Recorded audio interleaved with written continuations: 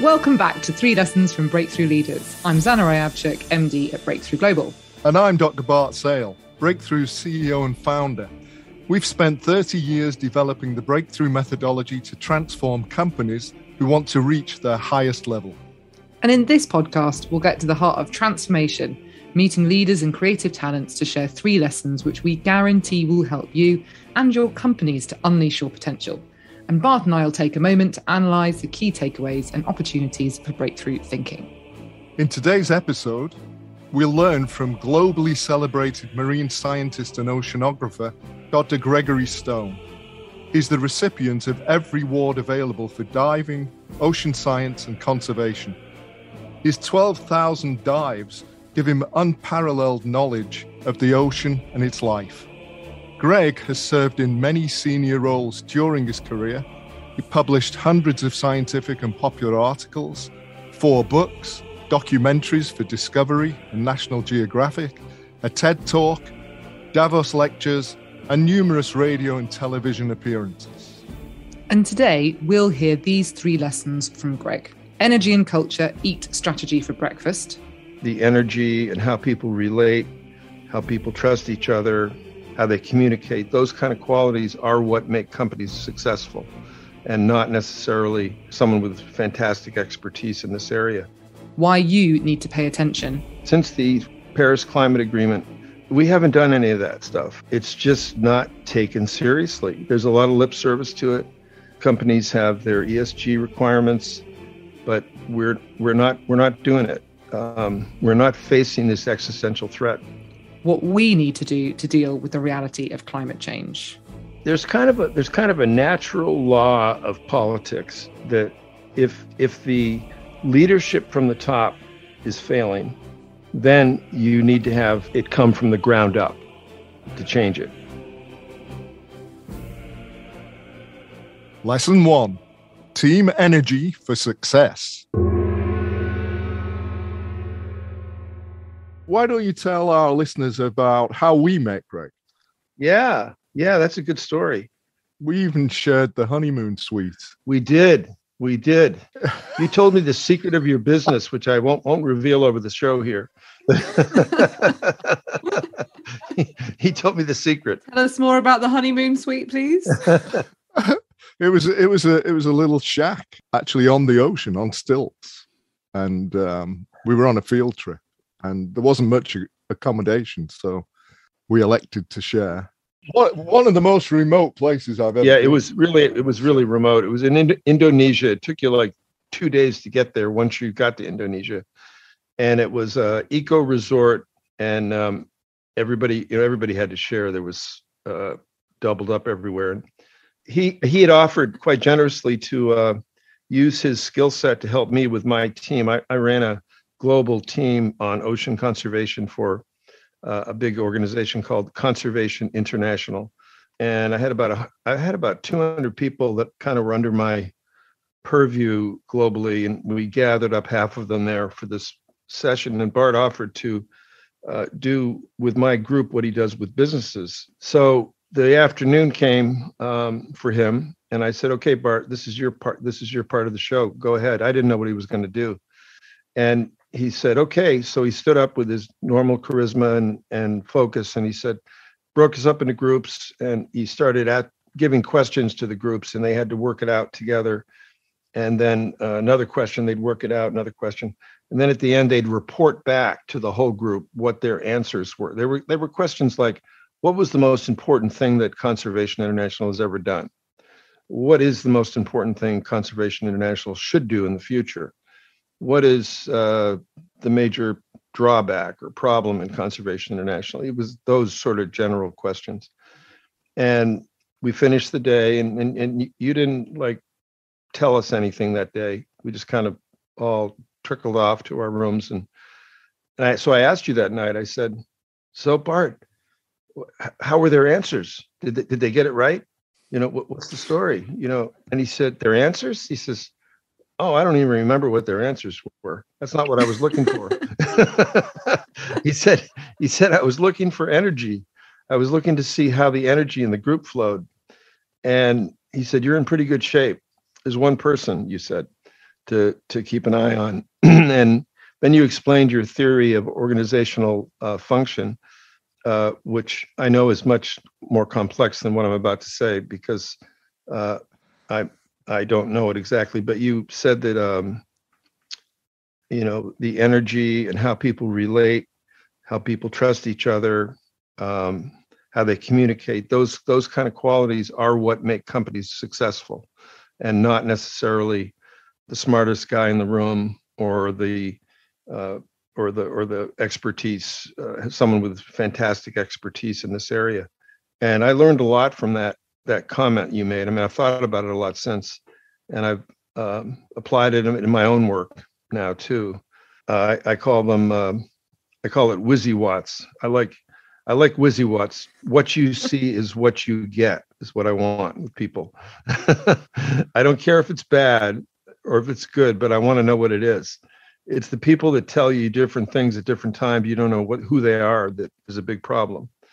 And then there's people that just have this tense energy that stops the flow of creativity and stops the flow of conversation, and that's the downfall of a lot of groups. And I had come to the organization fairly recently, so I was still on kind of a honeymoon, if you will, with the organization and the employees. So we were in good shape then. And Bart was a really great aid to me in managing that. Thank you.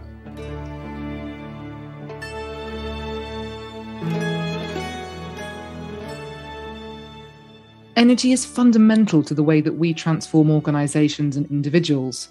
You need to focus on a clear business outcome and then deliver it by evolving the physical, mental, and emotional energy of the people. Yes, all too often we allow external factors to manage our energy state, when really it's up to us. So ask yourself, do you manage your energy, or does your energy manage you? Everyone has the ability to raise their energy, even by just 10%. Over the whole organization, the impact of this would be huge. So now imagine the impact if everyone in the world raised their energy by just 1%, just 1 degree change in relation to tackling climate change. It would be enormous. A critical mass of 7 billion people making a 1% increase would be compounded to 10 billion. This 1 degree shift is a tiny action from each of us that would change the future of the planet. And now, lesson 2. Pay attention. It took us 200,000 years to reach 1 billion people on this planet. And then it took us 200 years to add 6 billion people more to the planet. So we have fundamentally changed the biological architecture of this planet in a way that you can't go back. So trying to go back and restore vast parts of the ocean to what it was once like, not only is it impossible, it's impractical and makes no sense, because so many of those people rely on the ocean for food, and most of those people are in the developing world. They rely on it for food. They rely on it for products, medicinal products. They rely on it for things to sell. The ocean and humans, we had become completely integrated with the ocean. So we decided that a healthy ocean was defined as one that would supply sustainable benefits to people now and into the future. So what that means is that you could look at a coastline and you could see a fishing boat, you could see a hotel, you could see a fish farm, you could see a highway, you could see a whole bunch of things. But as long as all those components were engineered such that they did not degrade the ocean, and better yet, they regenerated the ocean, that's sort of the new phase, is that we have to, whatever we do now has to be a plus, not a negative. Then that area could have an extremely high Ocean Health Index score. That was the name of the metric, and Bart named it, actually. We were sitting around thinking about all these ways to describe it, and marine conservationists had gone down the negative road for so many years. We were documenting the decline of the ocean in scientific papers. It was like funeral reports. Every paper that came out was just bad. So we said, let's put a positive spin on this thing. And we were playing around with words, and Bart said health. And we all said health. That sounds strange. And then we put Ocean Health Index together, and it worked. It took off, didn't it? Yeah. It really did take off. Yeah. No, that was a transformational concept, that putting humans in the ecosystem was transformational. We had, I would say, roughly 100 scientists around the world that we had consulted with about this, and 90% of them agreed with that. 10% of them didn't. 10% of them walked away and said, "You guys are nuts. I'm going back to my ivory tower and going to study my leafy sea dragon, and you guys do whatever you want." They didn't understand that things were so serious that we had to come up with metrics and ways of communicating that were effective and that we could affect change with it. And in fact, many countries adopted the Ocean Health Index as their way of measuring their national ocean conditions. So, Greg, thinking about that, where do you see that there's that gap now in terms of where you were then to where you are now and how things are going? I think we're in really big trouble since the Paris Climate Agreement. And I was there. I was a science advisor to a country of Kiribati. We haven't done any of that stuff.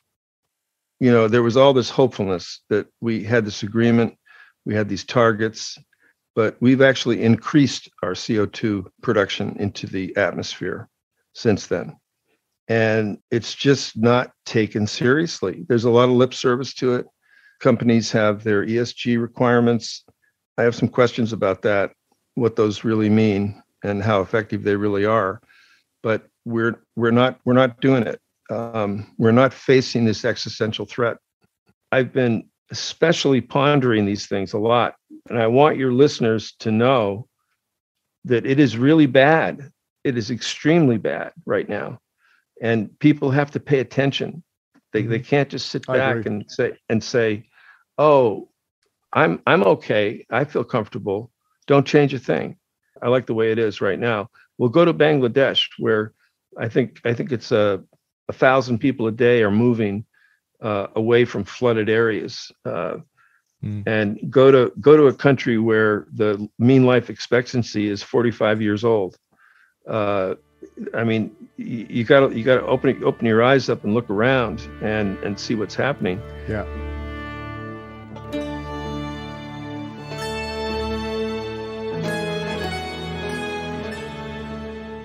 One important lesson for me in my work with conservation is this idea of the moving baseline. And what that means is that previous generations saw a much richer world, a much richer nature in terms of species, in terms of environment. But each generation sees its own world as the baseline. And because of this, we become blind, really, to the changes that are going on, to the declines that are going on. So I can remember when I was young, there were far more birds around, there were far more insects around, there was far more wildlife around. But will my children and my grandchildren realize that? They'll wake up in a world where there's fewer species, fewer wild places to go to, but they'll see that as normal. And this, for me, is the call to action. And lesson 3, deal with the reality of climate change. And what do you think we can do about that, Greg? Because, I mean, we've talked in the past about the challenge, and you mentioned it there, stop using the word climate because people are going deaf to it, but people are almost like paralyzed with their inability to feel like they can contribute or do anything. So what do you see are the things that really should be completely changing right now in order to avoid this total disaster? I can tell you what has worked in the past in civilization, and we can learn from that. I think those of us my age and Bart's and a little bit older are still very connected to the events of the 20th century. And I'm talking about the Depression, and I'm talking about World War II. And as I grew up, my parents were still living in the Depression and World War II in the 1960s and 70s. That was a part of their value system. Values have a way of lagging technology. you look at the world through the lens of the values that formed you or were strong or were overwhelming or important, and they stay with you for a long time. They were so worried about depression and some of the aspects of World War II, whereas the threat of the depression, while still there had been a lot of safeguards put into place to make sure that didn't happen again. And World War II, we had NATO. That was pretty much locked down right then and there. The Cold War was far more of a threat, but that wasn't something that they worried about a lot. They were still in their heads telling me about the food stamps that they had during the Depression. They were still telling me about what they both did in World War II. They were still all on that. And today people's values are stuck in the 1970s and 80s, and they're not applying their values to 2020, where technology has changed, our science has changed, and there are things that we can do today to do this. The other thing about World War II is that every day, everybody got up in the morning, and the first thing they said to somebody else was, "How's the war going? What can I do?" The whole society was focused on it. Famously, Roosevelt brought car manufacturers and the steel manufacturers to Washington, D.C. in 1941. And he told them, "Okay, guys, I need you to make me 1,000 tanks a month, 20,000 Jeeps." And he gave him a shopping order for war material. And the presidents of these companies looked at each other and they said, "Mr. President, we can't do that." And he said, "Well, why not?" And they said, "Well, if we do that, we can't make cars." And he said, "Oh, you don't get it, do you? You're not going to make cars anymore. You're going to make war material, because if we don't win this war, it's over." I mean, we needed a point in time and a focus to get everybody aligned, and the time frame was short enough that everyone got it. We need changes like that. We should be thinking about it every day. I don't know how to get people's attention. What about you? What about very young people? What about the children now that are being born and being educated? What can we do? Because, a lot of our listeners out there, they want to do something. And while we may not get the UN organized enough or governments organized up enough, what can people do? Well, there's kind of a natural law of politics that if the leadership from the top is failing, then you need to have it come from the ground up to change it. And the American Revolution is a good example of that. And I would add to that, though, but you rise up short of violence. You rise up as strong as you can, but you don't get violent. I think that's what's happening now with the young people. They know there's something wrong. Some of them are mad about it, like that young lady in Sweden. But the other part about this is it's a very complicated issue. This is something that just permeates every part of our society. We need to do a real rethink of everything and not just strive for the most expensive, the most luxurious, the most comfortable way to live. So what can we do? Well, my belief is that we all have to get engaged in this. We already have all the resources we need. We may not just see them, and we may not be using them to the full. We need to become more resourceful. It's very easy to become helpless about this when we hear the messages of how far it's gone, that there's no time left, and so on. But actually, all that will do is put us all into a resigned mindset and even a cynical mindset, and we become paralyzed. What we need is the magical thinking mindset to create new ideas and new possibilities and new ways of solving this. And we need the heroic action following that, so that individuals, groups, and even governments can rise to the challenge and change our trajectory. Because in the future, the planet will survive. The oceans will survive. That's not a question. The question is, will humanity survive? That's what we're saving here. And as humanity, we have this incredible power to learn from history. We can view history as a wheel, as a cycle, instead of in a linear pattern. And this gives us a lot of resources so that we don't keep making the same mistakes again and again.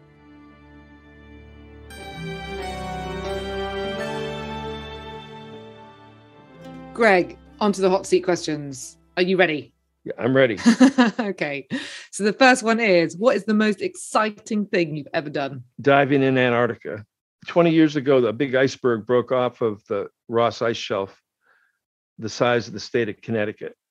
Whoa. There was enough fresh water in that iceberg to supply the United States for 5 years, including its agricultural needs. That's a lot of water. And I heard about it in June, and I was there by January on a private National Geographic expedition, and we dove into and under this iceberg, and it was very exciting. It was very dangerous too. I don't think I would have done it if I had the brain I have in my head now. But at that age, I did it, and probably the other one would have been. It's all got to do with the ocean with me. So it was, going down to 18,000 feet in a submarine was pretty exciting. Wow. Finish this sentence, please. Success is. I'll put it a different way. People often ask me, who are my heroes? Okay. It started out one day, somebody said, "Oh, Ernest Shackleton must be your hero," right? Because I've spent a lot of time in Antarctica. And I said, "Ernest Shackleton, are you kidding?" People that sacrifice a large part of their comfort or their lives for other people really excite me. Nelson Mandela, I would be humbled to hope that I could have some kind of an effect like that. I don't know that I am, but that's what inspires me. What brings you energy and motivation in your everyday life? It's the anticipation of accomplishing things that I will feel good about after I accomplish them. It's pondering things like what is consciousness. I still think that's one of the most important things that we should be talking about. Nobody knows what it is, but I wake up every day thinking about it, wondering what it is. That keeps me going. And Greg, if our listeners want to find out more or get in touch with you or send you a question or anything like that, what's the best way to do that? Is that through social media? Should they contact us and we can pass it on to you? How would that work? I usually tell people to Google Greg Stone Ocean, those 3 words. Greg Stone Ocean. Got it. And they'll find all kinds of stuff. Yeah. Perfect. And Greg, what's the name of your podcast? The Sea Has Many Voices. What a beautiful name of a podcast. All right. Thank you so much. Yeah. Thanks so much, Greg, for agreeing to this. Bart, I'd do anything for you.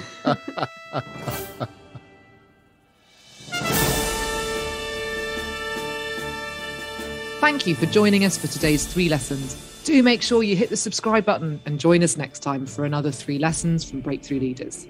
And you can reach out to us at Breakthrough Global on LinkedIn or Facebook, or via Twitter at Radiant Clarity, or on Instagram at Global Breakthrough. And we'd love to hear from you, your feedback and your own leadership stories. We'd also love for you to share this episode on your own social media and review and rate this podcast on your player of choice, as we want to spread these transformative lessons as widely as possible. And finally, a huge thanks to our production team, Yulia Sheltisova at Breakthrough Global and Robin Leeburn at Fairley Media. And of course, thank you for listening. See you next time.